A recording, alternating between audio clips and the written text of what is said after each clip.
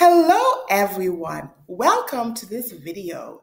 In this video, we are going to be looking at an easy way to understand reading and writing numbers to millions. Now, I have created this video because I have had challenges in my classroom with kids understanding the correct way to read and write numbers to millions. And I have done this video in a kind of unconventional way, but it is really doing the trick because the tips I am sharing might not be the normal way to explain it, but the kids are really understanding. So let's get into this video. Now, here I have a number displayed, and the first thing I focus on is the millions period. So I would say I see a 3 in the millions period. So I will say 3 million first.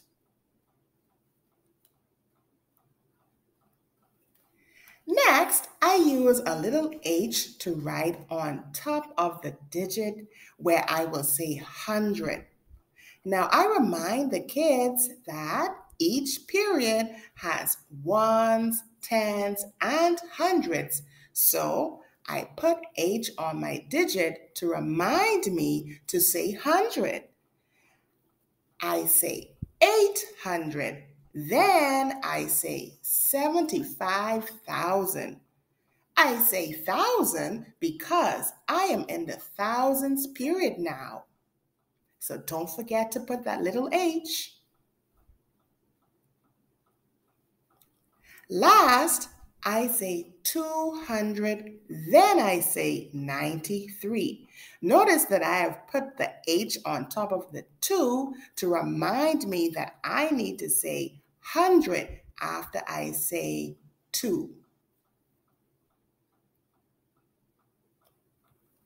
So the word form for this number is 3,875,293.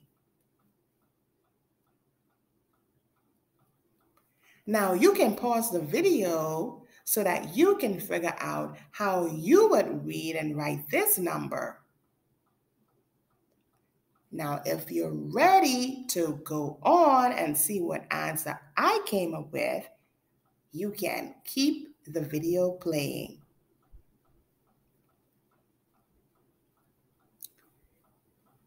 I am now going to focus on the millions period. I see a 5 in the millions period, so I will say 5 million first.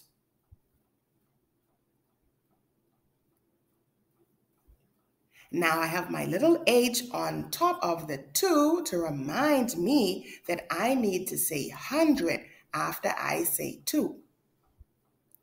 Each period has ones, tens, and hundreds, so I put h on my digit to remind me to say 100. I say 200, then I say 39,000. I say 1,000 because I am in the thousands period now. Just a reminder, put your H on top of the digit so that you remember to say 100 after you call that digit. Last, I say 700. Notice how I have the H on top of the 7 to remind me to say 100 after I say 7. Then I say 54.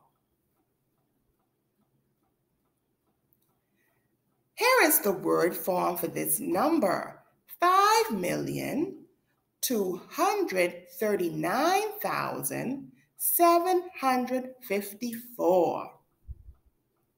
I know you did a good job, boys and girls. Now, if you want this as a freebie, teachers, you can go ahead and check out the blog that you see on the screen. The link will be in the description for you. That's it. Come again soon.